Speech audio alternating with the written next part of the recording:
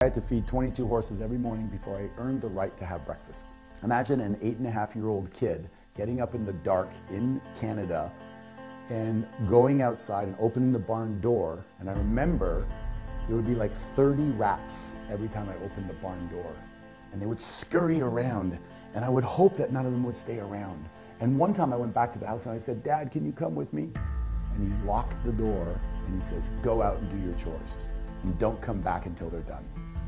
And it was kind of the beginning of me realizing that I wasn't in a supportive environment. And I learned one thing, and one thing only, is that if I was willing to work hard, then I could get my dad's attention. I remember waking up, I was about 13 or 14 years old, and this was the day my dad had promised me it was going to be yes. This was the day we were going to play together. We were going to throw the football back and forth, and I was super excited. I popped out of my bed and I ran down the stairs, and I saw my father where he always is. His ankle is chained to the desk. But as I got closer, I knew something was wrong. It was like I could feel there was a heaviness in the air. And I started to get nervous. And I went, "Dad?" And he went, "Yes." I went, you ready to go play?" And the weirdest thing happened is he turned, he looked at me, and I felt myself shrinking down. And he stood up, and this shadow cast over me, and he goes, "Do you have any idea what it takes to put food on the table? Do you think that this roof just puts itself there? Money doesn't grow on trees, you know. One day you're gonna have to work hard for money.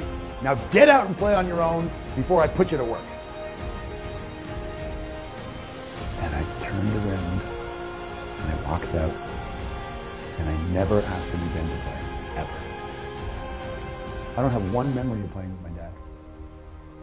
Not one. The only way I connected with him was when he was working around the house doing a chore. I'd say, "Dad, can I help you?" And I'd hand him the nails, or I'd hold the measuring tape. It was the only way. Never once. He never came to my hockey games. He dropped me off in the car and stayed in the car. While all the other parents were tying their skates, I was there alone. I would try to score as many goals as I could so I could go in and tell him that I scored the winning goals. So he'd want to come and look, but he never did.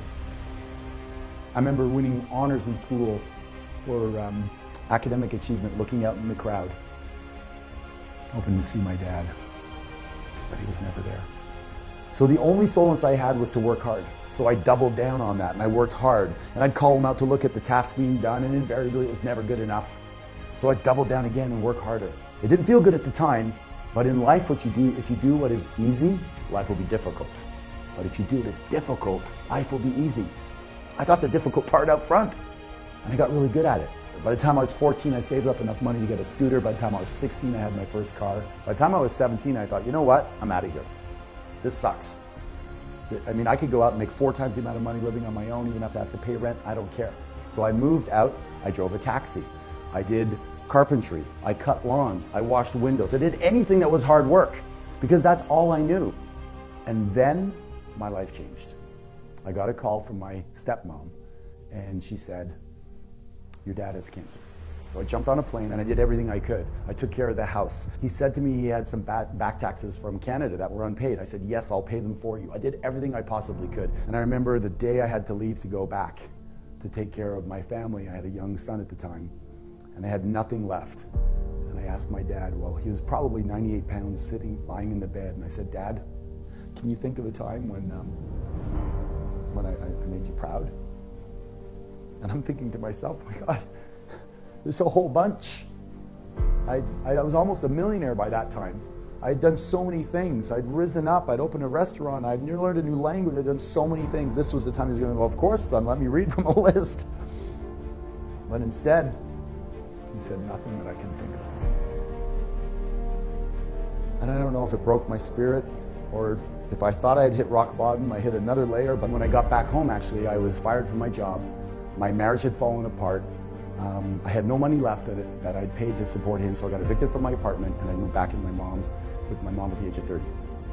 So there I am, 30 years old, working 16 hours a day for 20 years, and I have absolutely nothing to show for it, except maybe a skill set on how to work hard. But I tell you what, when you're down there and you think there's nothing left, it's the foundation to grow from. I thought, what am I going to do now?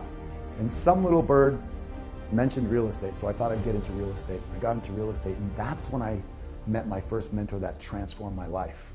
I was in my office one night really late, and I was having a conversation with my mentor, and he walks in and he leans against the door and he goes, "You're still here?" And I said, "Yeah." And he goes, "You really have a great work ethic." And I went, "You talking to me?" He goes, "Yeah, I'm talking to you." He goes, "You're awesome." I'm like, "Are you still talking to me?" It's like I never had anybody tell me that they believed in me. My father certainly was always, "You could do better, you could do better, you could do better." Yeah, it drove me, but it didn't make me feel confident. And I doubted it at first.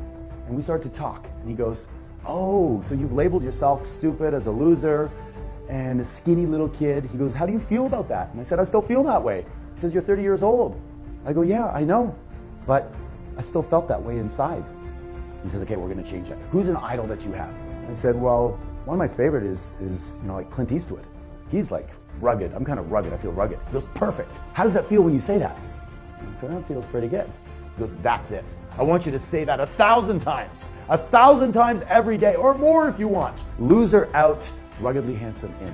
So now what we're going to do is we're going to reprogram your brain. Your brain is like software. We're just going to reprogram it. I said, "How do I do that?" He goes, "Just every time you have a chance, say, 'I'm ruggedly handsome, I'm ruggedly handsome.'" He said, "The words that follow I am follow you. You just didn't know it. You had shitty programming. But now we're going to change that and change that forever." And I remember driving home, I was so excited. I was so excited because I could change my programming. I didn't know it. I thought I was stuck that way my whole life. And all I had to do was have the energy to put it into changing the way I see myself. And it was, I just said it over. I remember screaming in the car, "I'm ruggedly handsome, ruggedly handsome, ruggedly handsome." I'd get up in the morning, I'd say it over and over and over again. I'd say it as much as I possibly could. And then spontaneously one morning, I was in the shower and I said, "I'm the greatest real estate agent in my area. I'm the greatest real estate agent in my area." And I went from one sale in my first year to in a few years, 100 sales. I broke every record there was. And then I bought the freaking company. Went from farm boy to financially free. I became resourceful. I became capable of doing things I didn't know I was going to do. The most powerful force in the human psyche is how we describe ourselves to ourselves. Who's giving you labels? You're too short, you're too tall, you're quiet, you're introverted. And you take on those labels and you wear them like they're your persona. And then you live into them, like a role that you were given in life. You can rewrite that. You can make it whatever you want. Insert it and then program it. I am. I am. You are what? Gifted, guided, grateful, powerful, passionate, playful, sexy, sensual, sensitive, and blessed. What are you? Today is the first day of the rest of your life, and you get to redefine yourself. So who are you? And who do you want to be? The words that follow I am follow you.